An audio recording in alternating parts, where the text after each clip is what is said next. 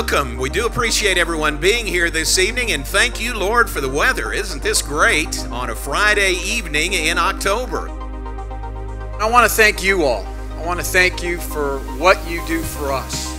You see, this group right here gets it. They understand who we are and what we're about.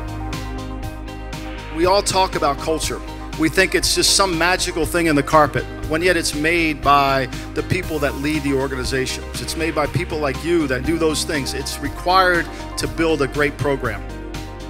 Join me now in welcoming to Baylor, Michael Lombardi. You know, this is an honor for me to be here. I think, having been in the NFL for 30-some years, I've got great opportunity to visit a lot of college campuses. As you know, when you come to campuses and you see the people that support the program, and it's one thing to have great facilities, it's another thing to have great stadiums, but it's you that really make the difference.